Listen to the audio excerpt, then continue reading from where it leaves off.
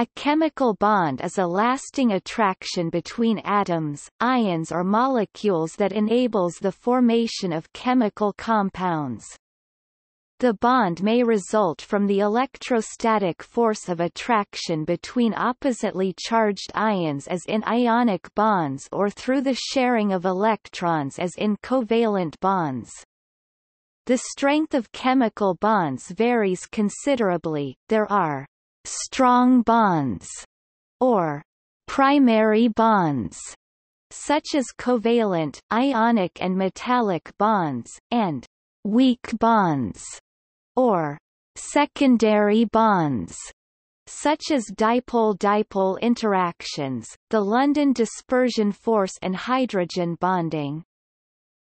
Since opposite charges attract via a simple electromagnetic force, the negatively charged electrons that are orbiting the nucleus and the positively charged protons in the nucleus attract each other. An electron positioned between two nuclei will be attracted to both of them, and the nuclei will be attracted toward electrons in this position. This attraction constitutes the chemical bond. Due to the matter-wave nature of electrons and their smaller mass, they must occupy a much larger amount of volume compared with the nuclei, and this volume occupied by the electrons keeps the atomic nuclei in a bond relatively far apart, as compared with the size of the nuclei themselves. In general, strong chemical bonding is associated with the sharing or transfer of electrons between the participating atoms. The atoms in molecules, crystals, metals and diatomic gases—indeed most of the physical environment around us—are held together by chemical bonds, which dictate the structure and the bulk properties of matter. All bonds can be explained by quantum theory, but, in practice, simplification rules allow chemists to predict the strength, directionality, and polarity of bonds. The octet rule and VSEPR theory are two examples.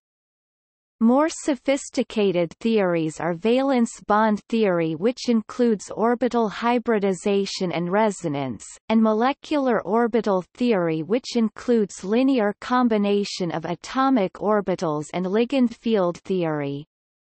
Electrostatics are used to describe bond polarities and the effects they have on chemical substances.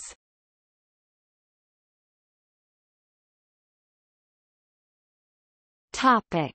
Overview of main types of chemical bonds. A chemical bond is an attraction between atoms. This attraction may be seen as the result of different behaviors of the outermost or valence electrons of atoms. These behaviors merge into each other seamlessly in various circumstances, so that there is no clear line to be drawn between them. However, it remains useful and customary to differentiate between different types of bond, which result in different properties of condensed matter. In the simplest view of a covalent bond, one or more electrons, often a pair of electrons, are drawn into the space between the two atomic nuclei. Energy is released by bond formation. This is not as a reduction in potential energy, because the attraction of the two electrons to the two protons is offset by the electron-electron and proton-proton repulsions. Instead, the release of energy, and hence stability of the bond, arises from the reduction in kinetic energy due to the electrons being in a more spatially distributed, i.e. longer de Broglie wavelength orbital compared with each electron being confined closer to its respective nucleus. These bonds exist between two particular identifiable atoms and have a direction in space, allowing them to be shown as single connecting lines between atoms in drawings, or modeled as sticks between spheres in models. In a polar covalent bond, one or more electrons are unequally shared between two nuclei. Covalent bonds often result in the formation of small collections of better connected atoms called molecules, which in solids and liquids are bound to other molecules by forces that are often much weaker than the covalent bonds that hold the molecules internally together. Such weak intermolecular bonds give organic molecular substances, such as waxes and oils, their soft bulk character, and their low melting points. In liquids, molecules must cease most structured or oriented contact with each other. When covalent bonds link long chains of atoms in large molecules, however, as in polymers such as nylon, or when covalent bonds extend in networks through solids that are not composed of discrete molecules such as diamond or quartz or the silicate minerals in many types of rock, then the structures that result may be both strong and tough, at least in the direction oriented correctly with networks of covalent bonds. Also, the melting points of such covalent polymers and networks increase greatly. In a simplified view of an ionic bond, the bonding electron is not shared at all, but transferred. In this type of bond, the outer atomic orbital of one atom has a vacancy which allows the addition of one or more electrons. These newly added electrons potentially occupy a lower energy state, effectively closer to more nuclear charge than they experience in a different atom. Thus, one nucleus offers a more tightly bound position to an electron than does another nucleus, with the result that one atom may transfer an electron to the other. This transfer causes one atom to assume a net positive charge, and the other to assume a net negative charge. The bond then results from electrostatic attraction between atoms, and the atoms become positive or negatively charged ions. Ionic bonds may be seen as extreme examples of polarization in covalent bonds. Often, such bonds have no particular orientation in space, since they result from equal electrostatic attraction of each ion to all ions around them. Ionic bonds are strong, and thus ionic substances require high temperatures to melt, but also brittle, since the forces between ions are short-range and do not easily bridge cracks and fractures. This type of bond gives rise to the physical characteristics of crystals of classic mineral salts, such as table salt. A less often mentioned type of bonding is metallic bonding. In this type of bonding, each atom in a metal donates one or more electrons to a sea of electrons that reside between many metal atoms. In this sea, each electron is free by virtue of its wave nature to be associated with a great many atoms at once. The bond results because the metal atoms become somewhat positively charged due to loss of their electrons, while the electrons remain attracted to many atoms, without being part of any given atom. Metallic bonding may be seen as an extreme example of delocalization of electrons over a large system of covalent bonds, in which every atom participates. This type of bonding is often very strong, resulting in the tensile strength of metals. However, metallic bonding is more collective in nature than other types, and so they allow metal crystals to more easily deform, because they are composed of atoms attracted to each other, but not in any particularly oriented ways. This results in the malleability of metals. The cloud of electrons in metallic bonding causes the characteristically good electrical and thermal conductivity of metals, and also their shiny luster that reflects most frequencies of white light.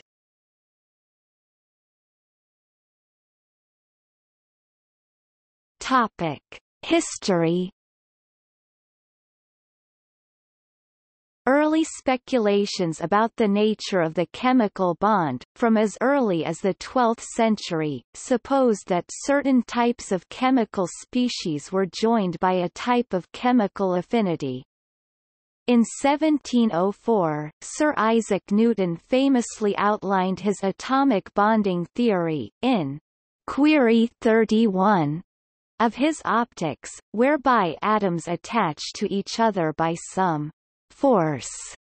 Specifically, after acknowledging the various popular theories in vogue at the time, of how atoms were reasoned to attach to each other, i.e., hooked atoms, glued together by rest, or stuck together by conspiring motions, Newton states that he would rather infer from their cohesion, that particles attract one another by some force, which in immediate contact is exceedingly strong, at small distances performs the chemical operations, and reaches not far from the particles with any sensible effect.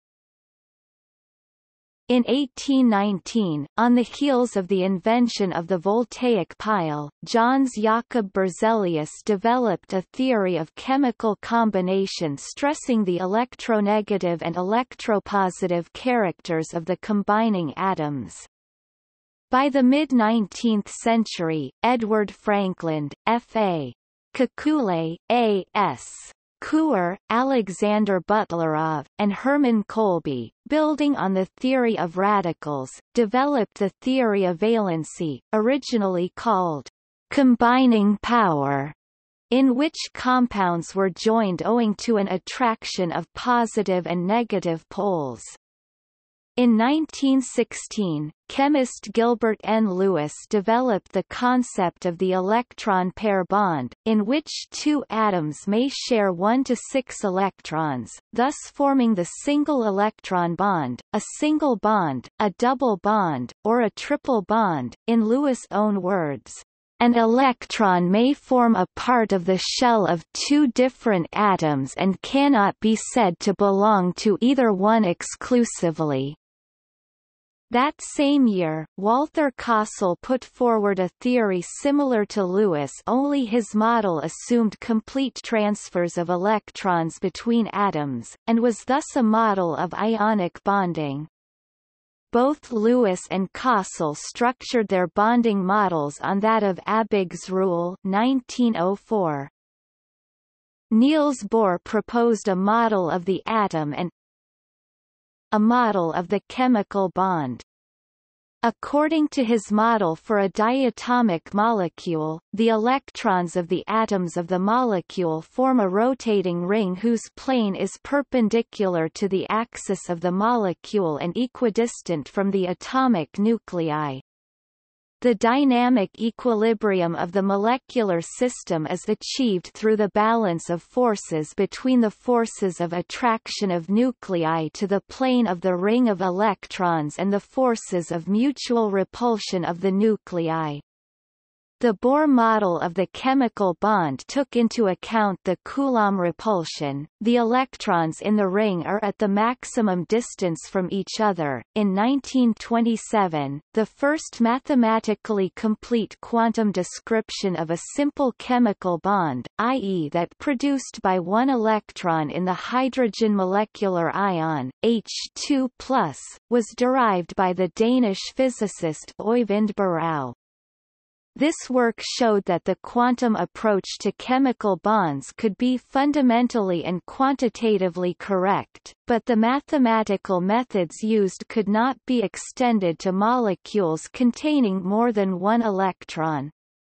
A more practical, albeit less quantitative, approach was put forward in the same year by Walter Heitler and Fritz London.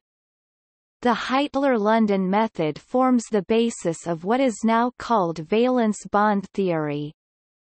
In 1929, the linear combination of atomic orbitals molecular orbital method (LCAO) approximation was introduced by Sir John Lennard Jones, who also suggested methods to derive electronic structures of molecules of F2 fluorine and O2 oxygen molecules from basic quantum principles. This molecular orbital theory represented a covalent bond as an orbital formed by combining the quantum mechanical Schrödinger atomic orbitals which had been hypothesized for electrons in single atoms. The equations for bonding electrons in multi-electron atoms could not be solved to mathematical perfection, i.e., analytically, but approximations for them still gave many good qualitative predictions and results.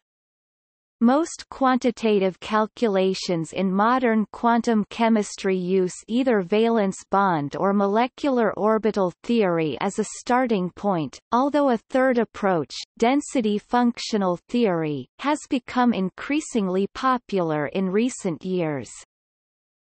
In 1933, H. H. James and A. S. Coolidge carried out a calculation on the dihydrogen molecule that, unlike all previous calculation which used functions only of the distance of the electron from the atomic nucleus, used functions which also explicitly added the distance between the two electrons.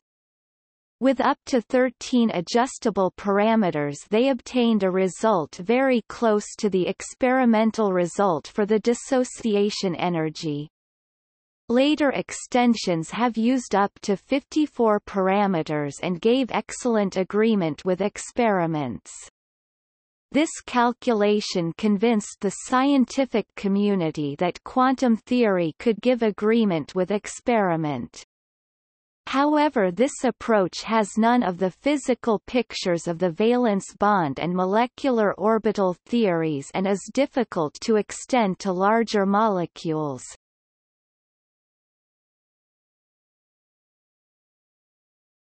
Topic: Bonds in chemical formulas. Because atoms and molecules are three-dimensional, it is difficult to use a single method to indicate orbitals and bonds. In molecular formulas the chemical bonds binding orbitals between atoms are indicated in different ways depending on the type of discussion. Sometimes, some details are neglected.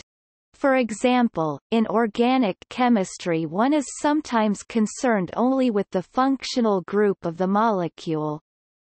Thus, the molecular formula of ethanol may be written in conformational form, three-dimensional form, full two-dimensional form indicating every bond with no three-dimensional directions, compressed two-dimensional form CH3CH2OH, by separating the functional group from another part of the molecule C2H5OH, or by its atomic constituents C2H6O, according to what is discussed.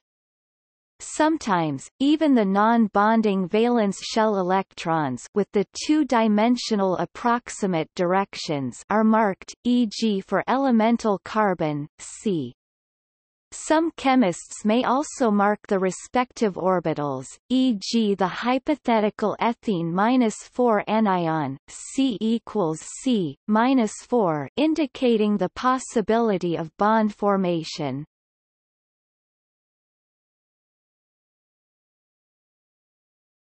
Topic: Strong chemical bonds. Strong chemical bonds are the intermolecular forces which hold atoms together in molecules. A strong chemical bond is formed from the transfer or sharing of electrons between atomic centers and relies on the electrostatic attraction between the protons in nuclei and the electrons in the orbitals. The types of strong bond differ due to the difference in electronegativity of the constituent elements. A large difference in electronegativity leads to more polar ionic character in the bond.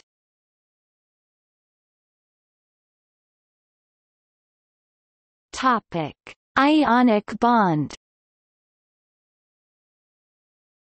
Ionic bonding is a type of electrostatic interaction between atoms which have a large electronegativity difference. There is no precise value that distinguishes ionic from covalent bonding, but a difference of electronegativity of over 1.7 is likely to be ionic, and a difference of less than 1.7 is likely to be covalent. Ionic bonding leads to separate positive and negative ions.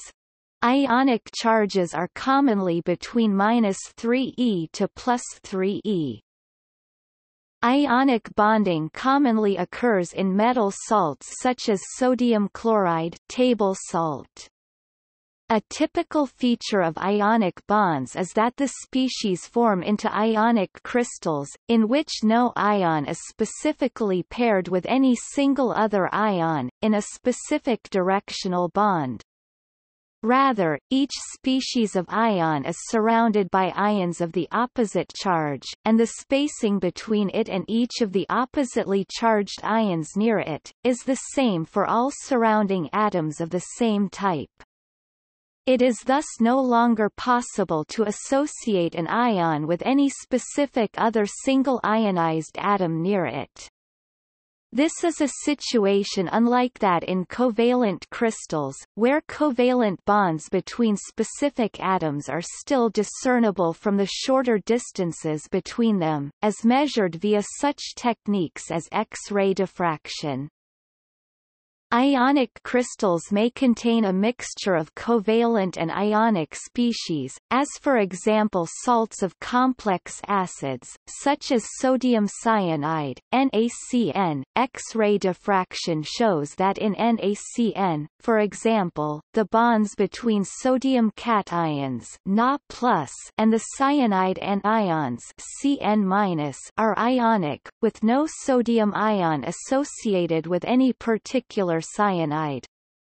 However, the bonds between C and N atoms in cyanide are of the covalent type, so that each carbon is strongly bound to just one nitrogen, to which it is physically much closer than it is to other carbons or nitrogens in a sodium cyanide crystal.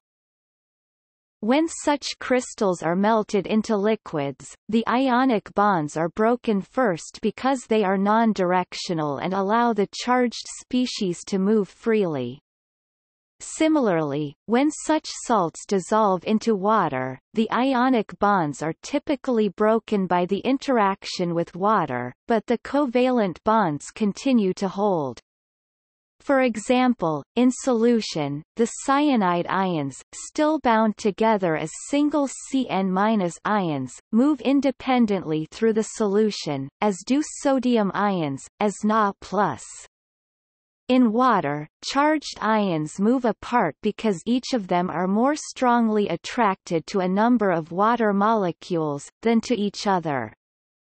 The attraction between ions and water molecules in such solutions is due to a type of weak dipole-dipole type chemical bond. In melted ionic compounds, the ions continue to be attracted to each other, but not in any ordered or crystalline way.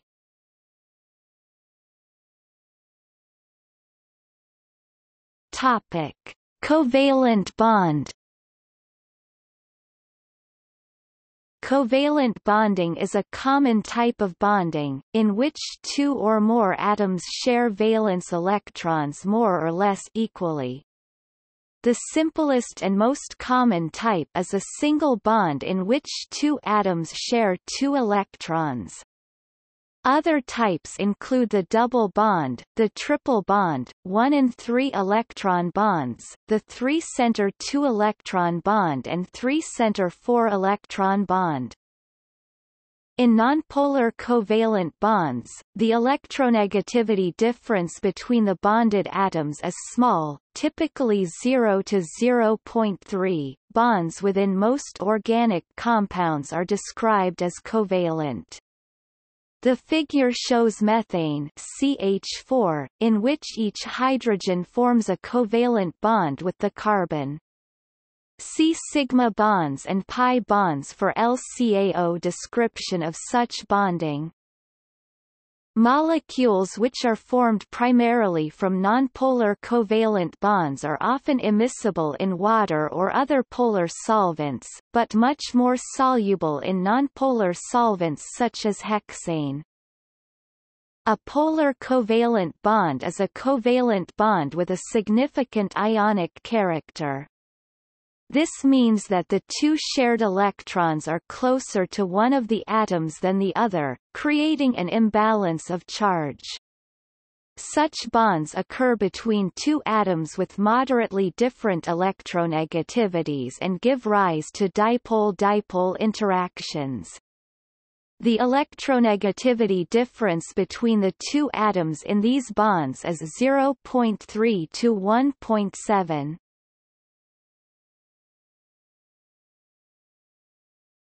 Topic: Single and multiple bonds. A single bond between two atoms corresponds to the sharing of one pair of electrons. The electron density of these two bonding electrons is concentrated in the region between the two atoms, which is the defining quality of a sigma bond. A double bond between two atoms is formed by the sharing of two pairs of electrons, one in a sigma bond and one in a pi bond, with electron density concentrated on two opposite sides of the internuclear axis. A triple bond consists of three shared electron pairs, forming one sigma and two pi bonds. Quadruple and higher bonds are very rare and occur only between certain transition metal atoms.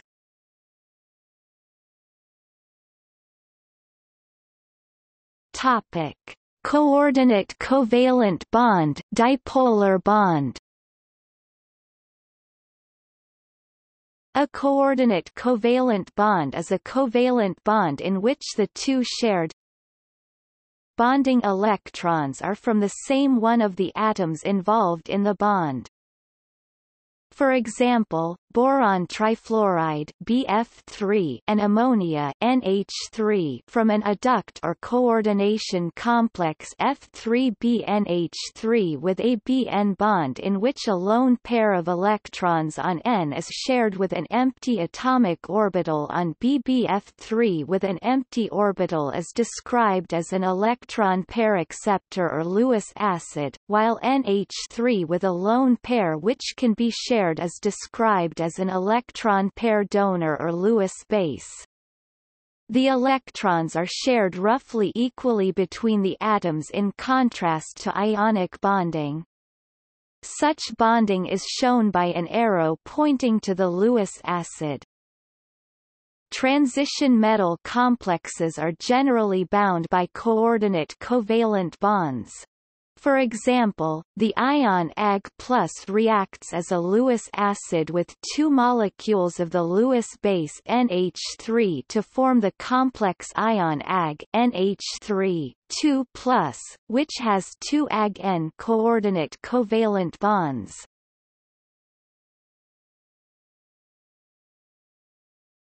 Topic: Metallic bonding. In metallic bonding, bonding electrons are delocalized over a lattice of atoms. By contrast, in ionic compounds, the locations of the binding electrons and their charges are static.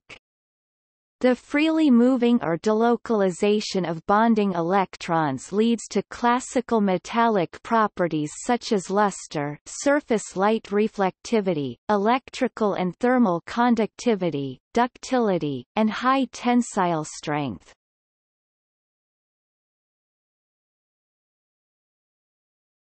Topic: Intermolecular bonding. There are four basic types of bonds that can be formed between two or more otherwise non-associated molecules, ions or atoms. Intermolecular forces cause molecules to be attracted or repulsed by each other. Often, these define some of the physical characteristics such as the melting point of a substance. A large difference in electronegativity between two bonded atoms will cause a permanent charge separation, or dipole, in a molecule or ion. Two or more molecules or ions with permanent dipoles can interact within dipole-dipole interactions. The bonding electrons in a molecule or ion will, on average, be closer to the more electronegative atom more frequently than the less electronegative one, giving rise to partial charges on each atom, and causing electrostatic forces between molecules or ions. A hydrogen bond is effectively a strong example of an interaction between two permanent dipoles. The large difference in electronegativities between hydrogen and any of fluorine, nitrogen and oxygen, coupled with their lone pairs of electrons cause strong electrostatic forces between molecules. Hydrogen bonds are responsible for the high boiling points of water and ammonia with respect to their heavier analogues. The London dispersion force arises due to instantaneous dipoles in neighboring atoms. As the negative charge of the electron is not uniform around the whole atom, there is always a charge imbalance. This small charge will induce a corresponding dipole in a nearby molecule, causing an attraction between the two. The electron then moves to another part of the electron cloud and the attraction is broken. A cation-pi interaction occurs between a pi bond and a cation.